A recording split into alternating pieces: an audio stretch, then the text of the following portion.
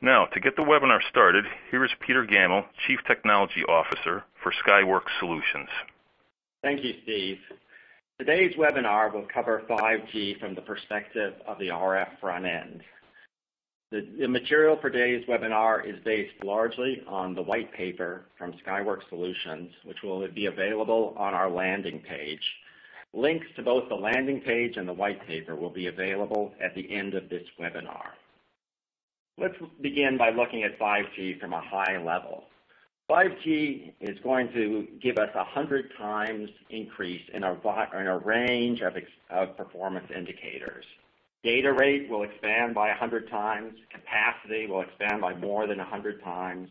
The network will densify by 100 times. Latency, your ability to retrieve information from the network, will reduce by 100 times. Reliability and battery life are both expected to improve by almost 100 times. When we look at it, many new use cases will emerge, but in a way we can take the autonomous car as a proxy for what the requirements are for both data rate and latency. The studies for autonomous driving suggest that you'll need about 2 gigabits per second real-time information, that is to say 1 to 2 milliseconds latency. And we can take that as a proxy for what we're driving towards with 5G data rates.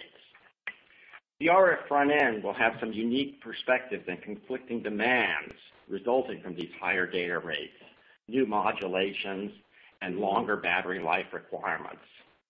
At a high level, some of the challenges will be the advanced modulation and new waveforms with high peak to average ratio, high power user equipment, wider bandwidths, 100 megahertz component carriers, and up to 400 megahertz total bandwidth, massive MIMO and simultaneous multi-user MIMO, and finally the move to millimeter wave technology, first in fixed wireless access and then eventually in the handset.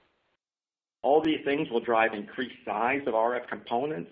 MIMO increases linearly with the size with the number of components unless new packaging techniques are derived, and the same is true of diversity. On the other hand, there are many opportunities. 5G is largely built on a TDD architecture. This enables new filter technologies and new filter architectures which can change the filter landscape, as well as when you move to millimeter wave, antenna integration offers some unique and new opportunities within the RF front end. Now let's turn to some of the details around the standard itself. 3GPP is building 5G on the legacy of LTE, a ubiquitous, secure, and scalable protocol. The 3G standard brought us text, 4G brought us low-resolution video, and 5G will bring us an immersive, real-time augmented reality experience. Carrier aggregation, MIMO, and QAM have long been within the standard and have been building in complexity with each release. Really, the beginnings of carrier aggregation started at Release 7, and MIMO largely started in Release 6 and Release 7. Release 15 will be finalized at the end of this year and ratified in the early part of 2018. Release 15 is officially defined by 3GPP as the beginning of 5G, and a new logo shown on the slide has been created to signify the emergence of 5G technologies. Today we're going to focus on high data rate mobile devices, but 5G really has 3 legs, which will be discussed in later papers and webinars. When we have devices which are with high-speed data, they will also become smart and semi-autonomous. That means they need to interact with each other and other fixed devices and make decisions. This will drive massive machine-type communication, device-to-device communication, the leg of 5G on the right of this slide. Also with 5G, real-time decisions will need to be made with access to the cloud. This will drive ultra-reliable, low-latency communication. From the Skyworks perspective, the move to high data rate will occur in 3 phases. In the first phase, we'll be focused on high-speed download. This is already occurring today as you move to the gigabit per second LTE Advanced Pro. In the second phase, the upload will be required at above a gigabit per second. We're already seeing the emergence of this with real-time video sharing through Facebook Live and similar applications. Finally, in phase 3, millimeter wave will occur in the user equipment after the technology has been validated in fixed wireless access. Beyond the RF front end, 5G will have some new radio features that will not really be discussed in much detail today, but allow high-density communications and more effective use of the spectrum.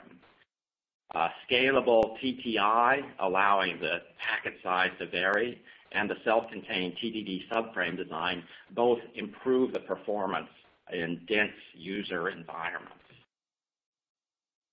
When we need up to 400 megahertz spectrum, we'll talk about it in much more detail later, but where do you find such spectrum? The spectrum below 6 gigahertz is pretty crowded already today, but there is availability of spectrum in the 3.5 to 5 gigahertz. In the U.S., the spectrum has become crowded with LTE and CBRS, but in other parts of the world, we expect to see the beginnings of the 5G rollout below 6 gigahertz and using narrower channels in the U.S. in the 3.5 gigahertz spectrum. Above 6 gigahertz, you see a lot of spectrum availability in the millimeter wave regime, 28 gigahertz, 38 gigahertz, and 70 gigahertz, which will be rolled out in the future. Some key takeaways for 5G. We view the enhanced mobile broadband part of 5G as the drive towards 1 gigabit per second, 2 milliseconds latency, first in the download and following in the upload. RF content will be dramatically increased through MIMO and diversity, which requires aggressive shrinking of the system module size as the handset footprint is likely to remain more or less fixed. In terms of the spectrum, 5G will be largely TDD, although FDD is being considered for new radio in some of the lower frequency bands. The wider frequency bands and higher frequency bands are TDD, and this changes the filter landscape. One aspect of that change in the filter landscape is the emergence of more and more frequency bands, which may require a different architectures for switch plus filter. Some of which has been explored in a recent publication by Dave Pelkey and Kevin Walsh, also on the webinar today.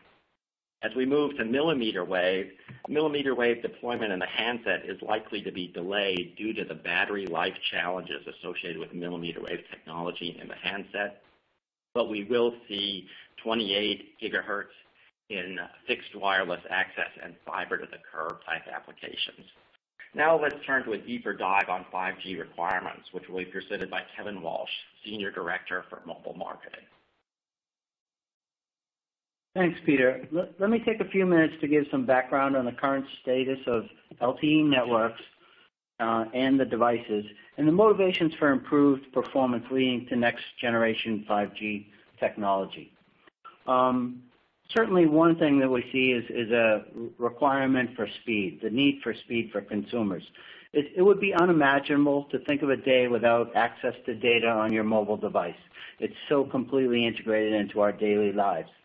Whether we use that for immediate access to enhance productivity or we're just frittering the time away waiting for our next appointment, any daily snapshot of life will show phones and smartphones are immediate and present in our lives. It's hard to say what's fueling the insatiable demand for data. I'd like to think it's really because the experience for the device and the network is improving generation to generation. One analogy I like to think of is it's a flywheel effect. As the devices and the networks improve and the user experience improves, we use larger and larger amounts of data, and this is verified by many studies out in the market. It's really a positive reinforcement factor that's part of our daily lives. There is a little bit of the downside to that success, though. Ericsson Mobility did a report and measured consumers' perception of the device network interaction. And really, they came up with a KPI, or a key performance indicator, and it really related to the time to content. So when you push a button, you want your data, really you're looking for instantaneous feedback. As seen in the chart above, Ericsson quantified the time to content to determine what's a positive experience and what's a bad experience. Obviously a subjective thing from the eye of the beholder. But it really came down to the dreaded buffering wheel. Anytime we see that buffering wheel, it starts to fuel the frustration for users. It's a LTE equivalent of a dropped call, if you will. From the picture above, it looked like the 6-second threshold from the Ericsson report was where their satisfaction measured kind of moved over the threshold, if you will. My personal number's a lot lower than that, but I'll leave it to the reader to figure out where they are. But whatever your threshold is, when we want data, doesn't matter where we are, what we're doing, we want immediate satisfaction, and really that is a reflection of both the network and the device. And that's the challenge to the industry, is how do we improve customers' KPIs or perceptions of both the network and the device.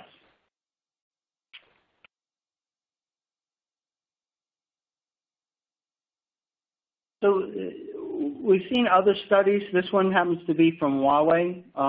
And what we're just looking at and what they looked at is what is the consumer behavior related to the video experience. So a same view where they looked at customer satisfaction index. And it was really a subjective opinion to how users perceive the quality of the experience. It really measured the impact of both data rate and round trip time or latency on these scores. It should be no surprise that higher data rates and lower latencies generated a more positive experience. So it's clear faster is better when it comes to both networks and devices. But just, it's a little bit more than that. I want to frame the importance of mobile data. We all know that mobile data has been increasing, but it's moving from, a video or the score of last night's game to much more significant impact on the mobile economy. Mobile advertising, I think, is roughly on the order of 80% of Facebook revenue. It's material in the terms of growing economies and moving forward. Think about Facebook, Amazon, Baidu. A lot of the largest global corporations have a very distinct mobile footprint, and 5G is going to be very effective to scale and go beyond that.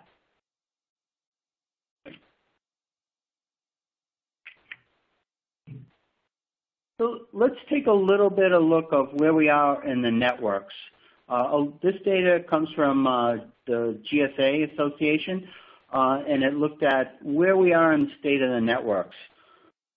Of the 708 networks, GSA reported that 147 of those networks, approximately 21%, were LTE advanced networks. So they could support features like carrier aggregation, MIMO, anything greater than release 10 and 3GPP.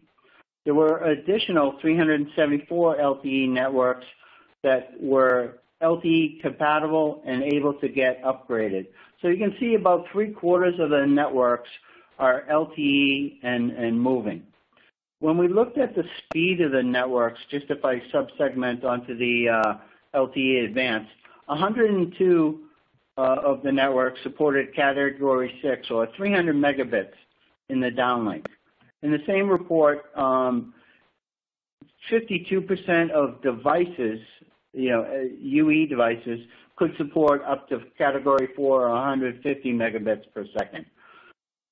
These facts support the fact that movement towards higher data rate in networks and devices is alive and moving forward and has momentum. So the networks are really moving to higher peak data rates. However, there's a conundrum here. Your actual speeds may vary. The theoretical peak speed in a network is only part of the story. It's really what happens in real life that gives the day-to-day experience that we see. And those numbers are typically 1 to 2 orders of magnitude below the peak data rates. You can look to Cisco VNI. Many reports will detail that. But you can verify this on your own. There's applications on your phone from OpenSignal, Speed Test. You can measure the speed of uplink and downlink on your device. And it's really instructive to do that. Take a look a couple times a day, and you can see, no matter, depending on where you are, where your location is, you can get varying results throughout the day. So what Skyworks did is we took some of the data on Ookla website, and we looked at just a single phone. This happened to be the iPhone 6. So it's the same device looked across all different countries, and we just categorized it by LTE leaders, medium, median, and emerging. And you can see a wide disparity in downlink and uplink data rates. And so most of that has to be attributed to the network factors, right? So in all real-world cases, we're not matching the theoretical peak speeds of the networks. And really, that's the core challenge for the industry. How do we then take that data and raise that by a factor of 100, as was mentioned before? The results are straightforward. We need to improve, and how are we going to do that?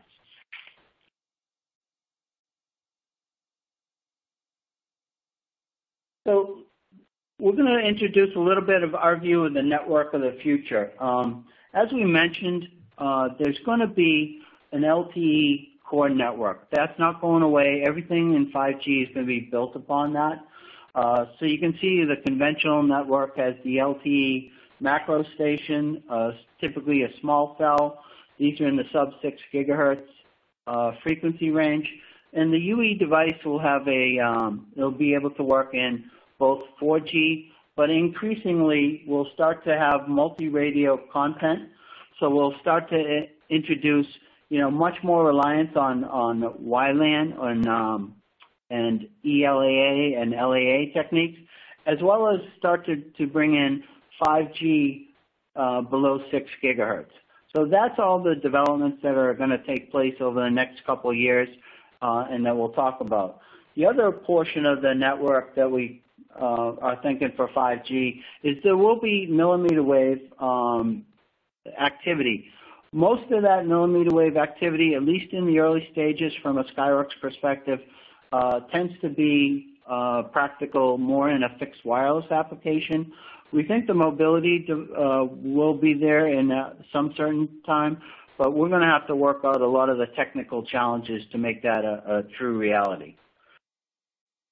So I think, suffice it to say, there's a lot of newness in the 5G, but there's also LTE underpinning that says the devices and what we're commonly used to will get iterated as we're able to support both LTE Advanced Pro and 5G NR in devices that look conventional to us today in our smartphones.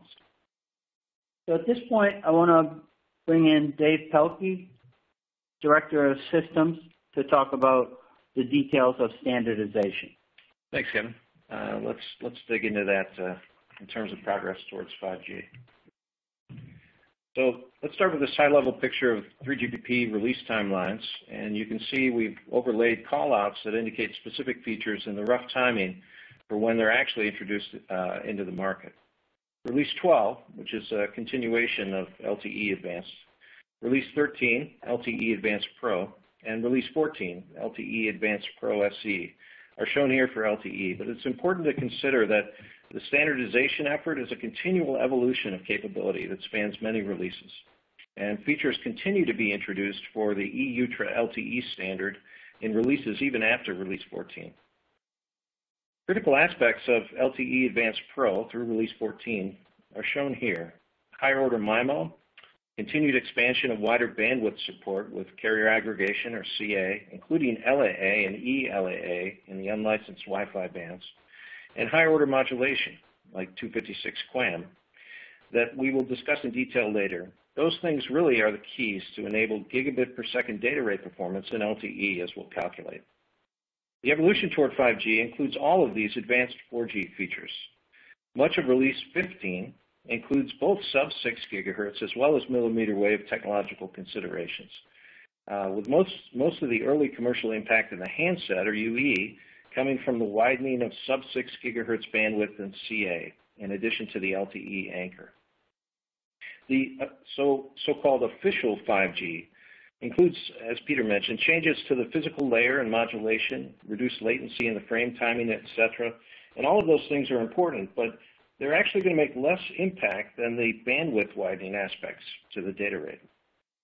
A revolution in millimeter wave technologies for personal communications is standardized in both Release 15 and 16, but the official 3GPP implementation of the millimeter wave 5G technologies will be introduced to market somewhat later than the sub-6 gig as shown. Now let's zoom in on 5G standardization and the market rollout. The 3GPP standardization of 5G technologies is driven from a work plan and includes study items, then work items, and eventually culminates in specification release. An important recent change that was made in mid-March has accelerated the non-standalone operating mode. This NSA, or non-standalone mode, is defined as the addition of 5G services on top of an existing LTE anchor, and it uses the LTE core packet network. This mode will need to support dual connectivity, the simultaneous operation of both the LTE and 5G services, in a kind of uplink carrier aggregation where the combinations of uplink and downlink in the two simultaneous services need to be concurrently supported. Now, the NSA operation is going to be completed by, as Peter mentioned, December of this year, and final specs delivered by March of 2018. The standalone operation, which is defined as 5G services entirely self-sufficient, operating on its own 5G core network without the LTE anchor, is still scheduled to be definition complete by June 2018 and final spec released September 2018. There's a lot of activity going on now, and early trials and demonstration events include some major sporting events like the Pyeongchang 2018 Winter Olympics in Korea, the FIFA World Cup in Russia in 2018, and Summer Olympics in Tokyo in 2020. And these may include a mix of both sub-6 gigahertz and millimeter wave technologies and some really impressive high data rate, high definition immersive video experiences and coverage of those events. Large-scale sub-6 gigahertz trials and field tests of pre-commercial 5G technology in the UE, in user equipment or handsets, are being aggressively driven first in China and aim to realize nationwide commercialization in 2020. China Mobile has really taken a lead here. They've established innovation centers to bring together the entire wireless industry, and it's a good example of the strong collaborative development effort that's driving the ecosystem on the indicated hardware development and this aggressive product launch schedule. On the millimeter wave side of the 5G story, early trials and pre-standard deployments are led by Verizon and their 5G technology forum to deliver millimeter wave-based services to pilot customers in, I think, up to 11 markets across the U.S. by mid of this year. This is a fixed wireless, last-mile application delivering enhanced Fios services to the home. When will we see millimeter wave in the UE? It really depends on how you define that user equipment, which may include all types of data cards, laptops, fixed wireless, window-mounted in-home transceivers, basically everything that's not a base station. But it's hard to see that millimeter waves will happen sooner than 2025 for smartphones, and Steve will elaborate on this challenge and progress a little later. In our focus here on eMBB and sub-6 gigahertz, that we see as the first implementation of 5G in smartphones, there's really three most critical aspects of the technology that are responsible for much higher data rates. First, MIMO, or multiple in, multiple out technology, which employs a number N or more antennas on the transmit side and at least N antennas on the receive side of the link to enable a single channel to carry effectively N times the data rate, or N different unique data streams. The orthogonality of the antennas, multipath reflections, and the resulting differences in the radio environment enable the subsequent separation of these overlapping layers of data at the receiver. Second, the wider bandwidth, as mentioned previously, which widens the data pipe. Basically, doubling the bandwidth effectively doubles the data rate. And third, higher order modulation. MIMO and extended bandwidth involve transmission of symbols, but each of these symbols is represented by a number of bits. By changing the modulation and physical layer to effectively pack more bits into each symbol, a higher data rate can also be achieved. So QPSK is 2 bits per symbol, 16 QAM is 4 bits per symbol, and 256 QAM is 8 bits per symbol. So 256 QAM enables 4 times the data rate of QPSK. But there is an added constraint that a higher signal-to-noise ratio is required to make sense of all those bits. All of these 3 combined factors, along with the reduced latency and the capability to flexibly allocate quicker data services to each user, serve to increase capacity and efficiency of the network, which also has a tremendous effect on the overall data rate. Of these 3 critical aspects to enhance the data rate, I'm going to focus on the bandwidth here, and it's probably the most important. Fundamental interest in the extension of 5G technologies to include millimeter waves is really largely based on taking advantage of the large amounts of spectrum available there. LTE Advanced has been extending support for wider bandwidths through carrier aggregation, or CA, where additional numbers of CA channels or secondary carriers are simultaneously added to a primary component carrier. The number of CA combinations supported in the standard have grown exponentially, as shown on the left, with now over 1,000 use cases of different band and bandwidth combinations defined. As shown here, an ever-increasing number of simultaneous carriers is possible as well, defined for these cases. On the right, we show some simple depiction of LTE Advanced, both contiguous intra-band and non-contiguous interband CA combinations, from a single primary component carrier up to 5 cc, along with the relative multiplication of the data rate as we go from 20 megahertz single carrier up to 100 megahertz 5 cc for a 5 times multiplication of the data rate. 5G technologies widen the bandwidths further with much wider bandwidth for each component carrier, presently defined up to 100 megahertz for sub-6 gig, and larger aggregated total instantaneous bandwidth. For 5G and sub-6, this total aggregated instantaneous bandwidth is being considered now between 200 megahertz and 400 megahertz. And for millimeter wave, even wider bandwidths are available, with component carriers being considered up to 400 megahertz and total aggregated combinations of CA up to as much as 1.2 gig, and that's still in definition. Here we show the trade-offs for downlink in these critical data rate multipliers in LTE in relation to the user distance from the base station. So modulation order, aggregated bandwidth, and MIMO order. The center of the axis is where we find the highest data rate closest to the base station, in the center of the cell. Looking at modulation, you can see that it starts with the highest order modulation in close, and as the device moves further from the E node B, the signal-to-noise ratio will degrade, and the UE will progressively reduce modulation in order to maintain the radio link. That means that in typical conditions, like inside a building or further from the base station, you'll have lower data rates than when you're in line of sight, outdoor, in good conditions close to the tower. Similarly, MIMO orders will transition from 4x4 in ideal conditions to lower orders to save the link as well. And as Kevin described, the cell edge condition is really the critical thing to maintain minimum acceptable user experience. The impact of aggregated bandwidth really suffers less degradation with distance from the base station. There are some limitations due to capacity considerations, but the first approximation, almost the entire cell radius can be covered with any number of component carriers. So these multiplying factors have a strong impact on the data rate and data rate variation throughout the cell. And support for these features in the 3GPP-defined UE category are summarized in the table at the bottom. If we turn towards the uplink, it's a similar picture. While 256 QAM has been defined in Release 14 for the uplink, it's not yet been adopted in commercial handsets, and the same with 2x2 uplink MIMO. While it's already been standardized with 2-pass and uplink CA, we're just starting to see deployments to support these advanced features, and this will have a big impact over time as these roll out. For uplink, just as for downlink, modulation rates and MIMO order will also decrease as you get further from the center of the cell in the tower. There's a more pronounced reduction in data rates and data rate coverage for uplink As more CA component carriers are added to extend the bandwidth, transmit power is often reduced in order to meet emissions requirements. One future impact that will be seen on the user side is the movement to add additional power classes to have higher transmit power, known as high power UE or HPUE techniques. These techniques will effectively increase transmit power from user equipment by about 3 dB, thus expanding the radius of cell coverage by about 20%. This is only one of the many ways that feature support in the UE can decrease large CapEx expenditure costs in the network. When range and coverage is more limited by the UE performance, as is the case of uplink for LTE, and UE enhancements to improve that limiting behavior can reduce the number of base stations that need to be built, or enhance data rate coverage areas in more cost-effective ways than densifying the network.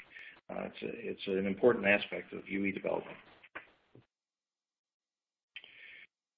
The key takeaway from the discussion of these critical multiplying factors defining the data rate is that really LTE and 5G technologies depend on the same map to get to this result. And many factors, including the modulation impact and the MIMO order, don't change significantly for state-of-the-art handsets when we migrate to 5G in sub-6. They're already extremely good in LTE Advanced Pro. The one factor that does improve significantly as we go from 4G to 5G is the additional bandwidth for sub-6 gigahertz 5G. And the good news is that LTE Advanced Pro is defined to be able to support more than 1 gigabit per second downlink data rates, as demonstrated here. So if we run through this calculation a little bit, if one assumes 4x4 downlink MIMO with 4 data streams defined for each channel, there's a multiplying factor of 4. Along with the highest order modulation of 256 QAM or 8 bits per symbol for a multiplying factor of 8, and a bandwidth of 60 megahertz made up of 3 20 megahertz channels for a multiplying factor of 3. From the details here, you can calculate total data rate at 1.2 gigabit per second for LTE. And as these features roll out over more networks, our performance will continue to significantly improve over time. As we progress to adding 5G to the LTE anchor, the modulation order and MIMO support in the UE will not change from these assumed values here. And the critical impact will probably mostly come from the large additional bandwidth that we add with the 5G channels and their aggregation. As the inset note indicates, up to 400 megahertz additional bandwidth will greatly increase the overall multiplication of these factors, and will be available throughout the wider portion of the cell as well to significantly lift up the overall average user experience. There are a couple factors that are more challenging for 5G. The first is that it's TDD, and the same channels used for both uplink and downlink, alternating use between them and effectively sharing time on the existing channels. Because the downlink is not on continuously all the time, as is the case for FDD as we calculate here, there's a decrease in the duty cycle from 100% to about 60% for frame configuration 1. And the more duty cycle required for any uplink data rate consideration will adversely require reduced duty cycle and data rate for the downlink. A second factor is that the uplink channel, just to support acknowledge and not acknowledge, ACK-NAC, and control interfacing, requires at least 5% of the downlink data rate in order to maintain the downlink data rate. And there are implications for the resulting downlink data rate. A huge help in offsetting this challenge, of course, is the support defined for uplink 2x2 MIMO.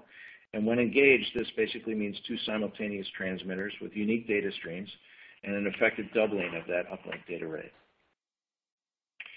So, as we've discussed, critical new spectrum is being standardized for 5G, and the band definitions are still under consideration in 3GPP. On the left, it's shown that there's a good deal of new TDD spectrum, as mentioned previously, in the 3 to 6 gigahertz range, around 3.5 gig and 4.5 gigahertz. So the spectrum in kind of 3.3 to 3.8, 3.8 to 4.2, and 4.4 to 4.99 are all based on TDD or unpaired spectrum and generally have much wider bandwidth than their 4G predecessors. Specific proposals for the 3.3 to 4.2 gigahertz range and how to best segment this wide bandwidth for optimal management of insertion loss, out-of-band coexistence attenuation, and optimal reuse and support of band 42 and 43 CA and LTE are driving for a more flexible 3-band plan, which allows for proper management of these challenges without preventing a single filter implementation if those issues are not required to be addressed.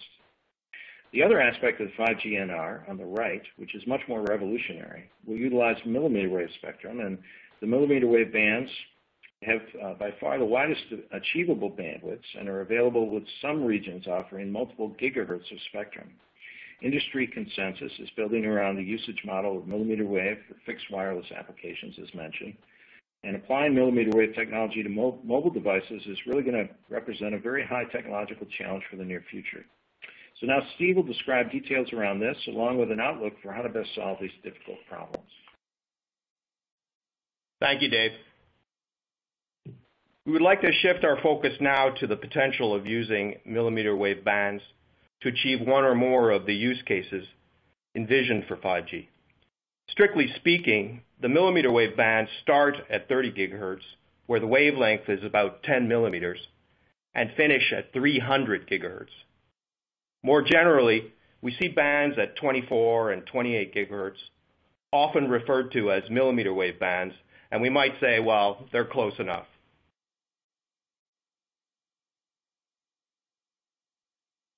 This chart shows the attenuation in dB per kilometer versus frequency. There are clearly challenges in how we use and manage millimeter wave radio links. Unfortunately, there is a perception out there that attenuation of millimeter wave signals is the dominant challenge. This is not true.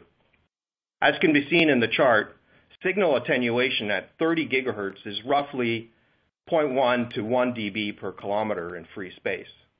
Now, heavy rain, let's say an inch per hour, will push attenuation to about 8 dB per kilometer, so attenuation is not to be ignored. However, the more significant factors associated with millimeter wave propagation is signal blockage and the simple fact that the transmitted power falls as the square of distance.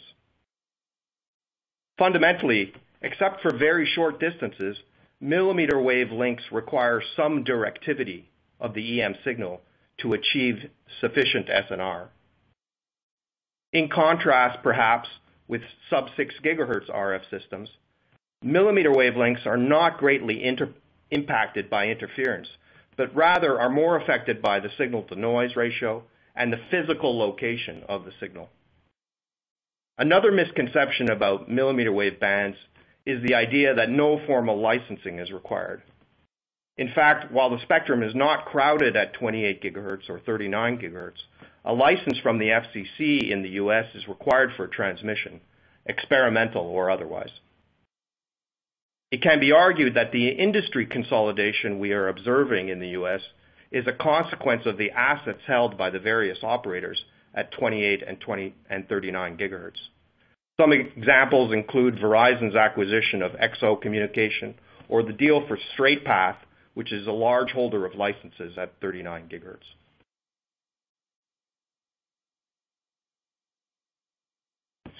Looking into the future, this chart describes how spectrum above 5 gigahertz is available in each geographic zone.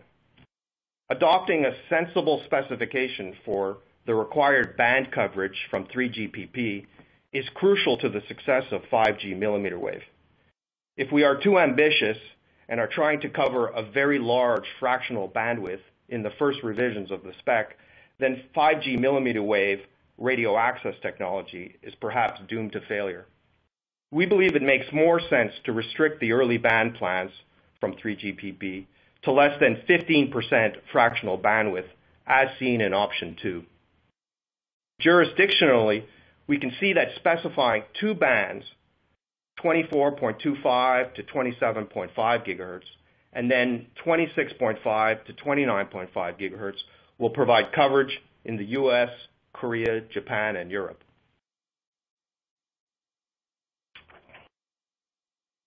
One of the more pragmatic ways to use millimeter wave spectrum is enabling fixed wireless connectivity as a replacement for fiber installation in the context of neighborhoods. This so-called last mile connection from the network is what's envisioned. We can imagine this as a means to provide gigabit per second connectivity that might be further distributed to individual UE devices within a building using other radio access technologies. This is clearly a standalone situation, where we are not relying upon an LTE anchor to enable beam setup, user acquisition, or channel feedback. The system might have some ability to dynamically enable specific beams and even refine the beam as needed, but we don't think of the beam as tracking the UE in this particular use case. We believe fully mobile, standalone operation using millimeter wave bands has a number of challenges, including discovery, handover, and beam management. Non-standalone operation will likely leverage existing LTE systems to ease the task of enabling a UE acquisition and handover. And from an industry perspective, we can kind of expect a period of learning on how to use and manage millimeter wave radios.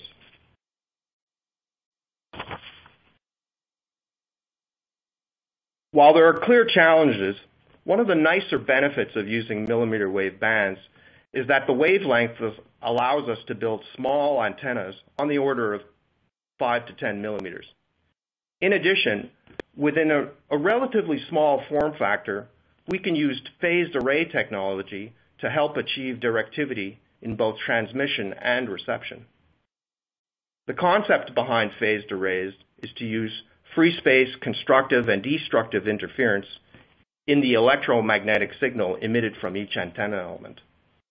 In the far field, very useful gain of more than 20 dBi can be achieved in both transmission and reception. And the resulting directivity mitigates interference and introduces this new domain, the spatial domain, as a degree of freedom in the system. The small form factor of the phased array system also means that the size and weight of the antenna arrays can be reduced with the associated benefits in the mechanical supports. The main advantage of phased arrays, however, is that the directivity can be steered electronically rather than having to move a dish.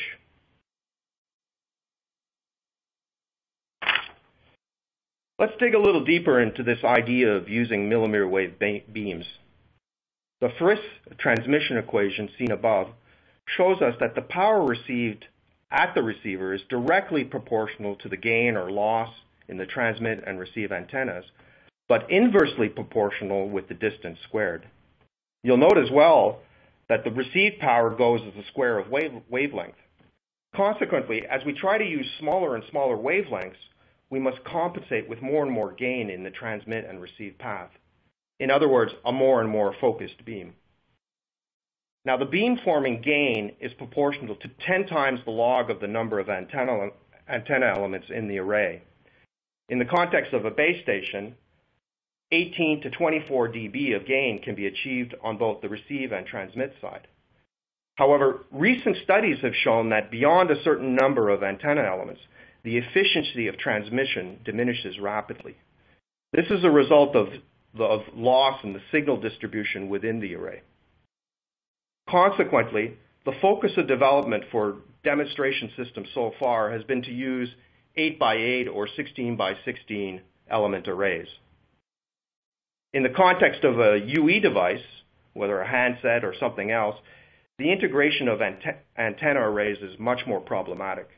The form factor of the handsets and their ergonomic engineering is challenging considering that we have cameras, high-resolution screens, and other interface ports. You know, we scratch our heads, where are we going to put an array of antenna elements at millimeter wave, plus all the other sub-6 gigahertz antennas?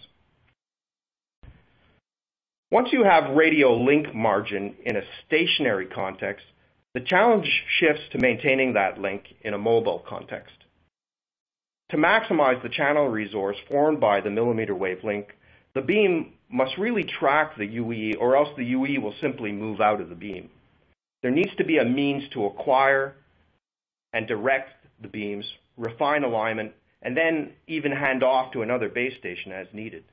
These capabilities are extremely challenging to engineer, and the assistance of the sub-6 gigahertz radio links, whether 5G or 4G, is likely going to be needed.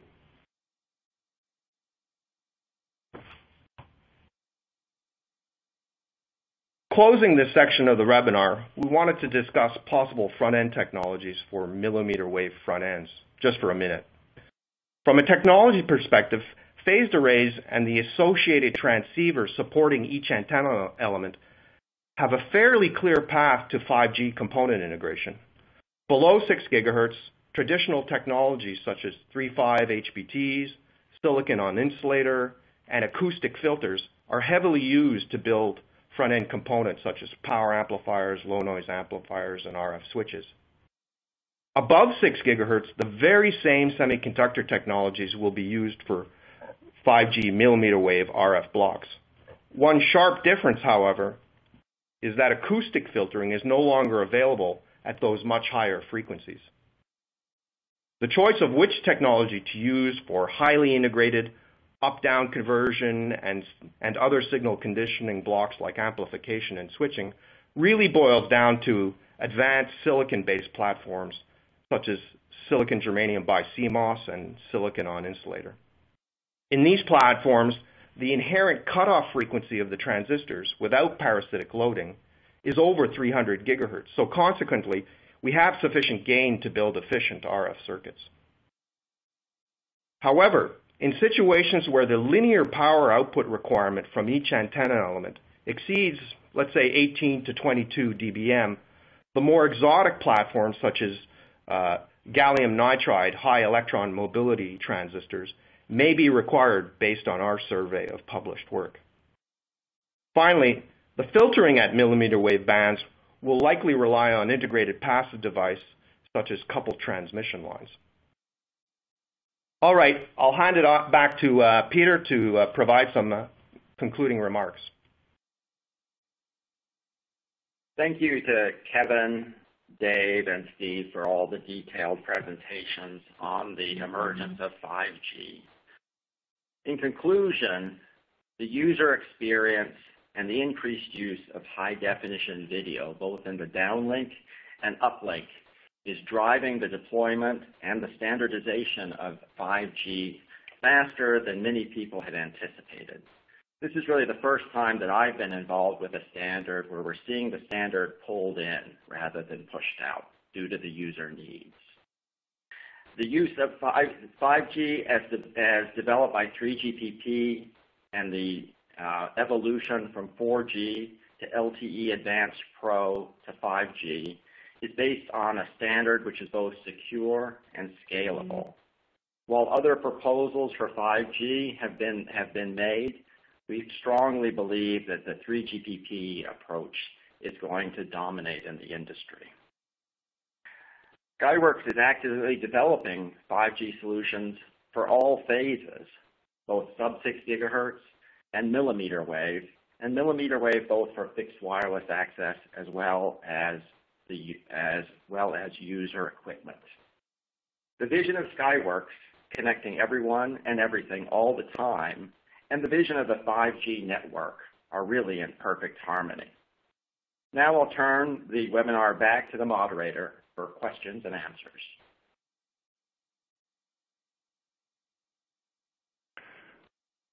Okay, gentlemen, thank you for that presentation. Now let's take a look at some of the questions from our audience. First question is, what are the main filtering challenges for 5G below 6 gigahertz? This is Peter, and I'll take that one. And let's expand and not just say below 6 gigahertz, but let's look at the overall filtering and filter landscape. I think the easiest place is to start where Steve left off in the millimeter wave. Millimeter wave filters can no longer be the traditional acoustic wave SAW, BAW, FBAR filters that we've seen in LTE and other sub-6 gigahertz applications such as Wi-Fi. In this frequency regime, the filtering will need to be based on dielectrics, ceramics, or transmission line or lumped elements, as Steve described previously. So a dramatic change in the filter technology, even when those filters are placed in handsets. Below 6 gigahertz, there are two main challenges and changes that will occur in the filter landscape. The first is what we already heard from Dave earlier, the exploding number of bands and band combinations, which has started in LTE and has continued in LTE Advanced Pro, is really going to drive the need for new front-end filter architectures. One example, which shows the benefit of switchplexer architectures, was recently published in a paper by Dave Pelkey and Kevin Walsh. As we move to 5G with wide component carriers and extremely wide aggregate bandwidth, 400 megahertz in the lower frequency bands, and as Dave mentioned, potentially exceeding 1 gigahertz in the higher frequency bands, these bands will become TDD.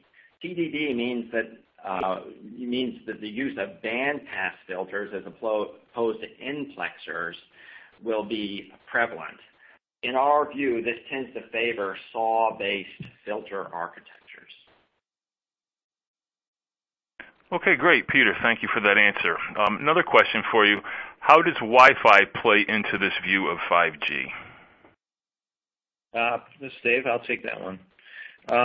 So Wi-Fi offload is really an important aspect of how everyone uses their phones, and I think operators want to encourage customer support for that feature. So we have both IEEE, Wi-Fi defined wireless technologies, as well as 3GPP cellular technologies. So both exist in the phone today, and we see that continuing as we bring 5G into the mix as well.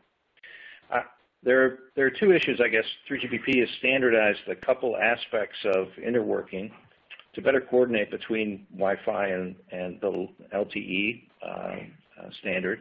First is Wi-Fi coordination with LTE, which has a certain form of aggregation but doesn't make any changes to the Wi-Fi legacy core network. And there's even some aspects of LTE timing to better manage coordinated concurrency of those two services. Many of those things have been defined in the standard for quite a while, and the features continue to be enhanced over time through Release 14. The second is Licensed Assisted Access, or LAA, which we talked a little bit about, which operates actually LTE directly in the 5 gigahertz unlicensed band as supplemental downlink carrier aggregation in the case of LAA and Release 13, and Enhanced Licensed Assisted Access, or ELAA, in Release 14, which adds uplink transmit capability in the 5 gig band. So there's an essential interworking at play here between IEEE and 3GPP in the shared use of these wireless services in the unlicensed band. Fair coexistence is managed with listen before talk and a lot of the threshold detection of available channels opportunistically used in the handset. Another issue, I guess, in terms of Wi-Fi and 5G is a critical aspect of the upper part of the 5 gigahertz unlicensed band, which is going to be focused and dedicated towards vehicle-to-vehicle and vehicle-to-everything connectivity. And the low latency of 5G, certain data rate, and other aspects of the way that 5G is uniquely going to be defined is an enabling aspect of getting autonomous vehicles established as a major technology. Okay, thank you, Dave. Another question for you, gentlemen. What are some of the front-end component challenges associated with wide bandwidth 5G signals? This is Dave. I can take that one as well. It's a really good question. So the wider bandwidth of the pass bands is really a large challenge, and Peter addressed that a little bit. Filter technologies really have to change. So we do not see that the extreme bandwidth of these pass bands is going to be able to be addressed with acoustic filter technologies like SAW and FBAR and BAW. So they'll be implemented instead with more conventional LC topologies, and those reactances will be integrated in a number of different passive substrate technologies. The LNA and PA as active devices can be broadbanded to be able to cover that entire pass band, so we don't see that as much of an issue. And you can look to the extremely wide 5 gigahertz Wi-Fi implementations as kind of examples of how these technologies can be implemented with good performance. A much more difficult part of that question, though, is the wide instantaneous bandwidth. And as we mentioned, there's up to 400 megahertz of instantaneous bandwidth that will be required at any given moment of time. And so if you look at most of the high-tier, feature-rich phones today, they use what's called envelope tracking, or ET technology, for the power amplifier. And it's really a kind of a complicated reconstruction scheme that combines drive power and supply voltage modulation to kind of reconstruct the ideal signal, and it also relies on some fairly heavy digital predistortion in order to do that correctly. So for bandwidths beyond 40 to 60 megahertz, really ET will be broken, and we see that as a result of a number of sensitivities. So there's an extreme sensitivity with increasing bandwidth to amplitude phase delay mismatch. There are limitations in bandwidth of the supply modulator. The amount of decoupling capacitance that can be tolerated on the shared supply line for VCC and the supply to the PAs. And there becomes an impractical need at wide bandwidths for digital predistortion. So these are just a few of those issues. I think but this is really all compounded by the fact that ET was originally selected and promoted and has been fairly successful in lower frequency ranges, mostly because of an advantage for DC current consumption, that the efficiency overall was improved. But when you get to these wider and wider bandwidths, the actual supply modulator, this envelope tracker, will start to burn much, much more current, and eventually much above 40 to 60 megahertz. You start to burn so much current in the tracker that the DC efficiency advantage goes away as well. So really the technology of choice for power amplifiers is fixed supply or so-called APT type technologies for the PA. And there's some additional constraints in terms of ultra-wide bandwidth support. The devices have to be extremely good in having very small memory effect. But there's been a lot of very good progress in advanced topologies now for very high output power capability and extremely high efficiency fixed supply approaches. And those are the ones that we see in this space for wide bandwidth 5G. Okay, thanks, Dave. Our next question here is, can millimeter wave signals really be expected to serve mobile users, or will they be restricted to stationary radio links? Yeah, Steve will take that one. It's a good question. I think there are some clear engineering challenges to work through. Peter Gamel mentioned at the very beginning, not burning through your battery in 5 minutes of transmit on a UE device is going to be one of those challenges. There's less efficiency in terms of the power amplifier and the receive chain at millimeter wave frequencies. So that's a major challenge, and we're going to need some improvement there. The other challenge in our minds is this whole question of acquiring the UE device, whether that's a laptop or a handset. We talked about the need for beams of electromagnetic energy to be radiated, and so that spatial domain means you have the base station or wherever it is has to find the UE device and establish the link. And I think that's a major challenge. We think, from a relatively small base station to a relatively small UE device, how does that link get established? That's going to be a very, very tough challenge. Okay, thanks, Steve. Let's go ahead and take a look at one last question. The complexity of mixing 4G and 5G systems within user equipment seems overwhelming. Are we going to see two sets of modems and transceivers within consumer devices? Hey, Steve, this is Kevin Walsh. I'll field that one. I think the way I kind of look at systems like this is it's a time of disruption. We see predecessors going from 3G to 4G. In that area, specs are still not stable. People are doing development. We talked about we're doing this on top of an LTE anchor on existing equipment. So I would look to a vision where there's existing 4G.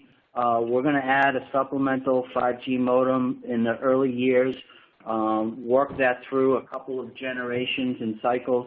And once we achieve stability in requirements, business models, then I think you'll look to the next wave where you get a consolidation of the modems over time and some reformation of the RF front end. But I look to predecessors to see what's going to happen, and it really looks like they'll be separate for a while and then eventually integrate over time. Okay, great. Thank you for that answer, Kevin. All right, we're going to wrap up the Q&A right there. If we did not get to your question, please refer to Skyworks 5G white paper for more information. To find out more information regarding today's presentation, please feel free to visit www.skyworksinc.com/5G. And as always, feel free to email Skyworks at sales@skyworksinc.com with any questions. Thank you to all of our audience members for joining in for this presentation, and have a great rest of your day.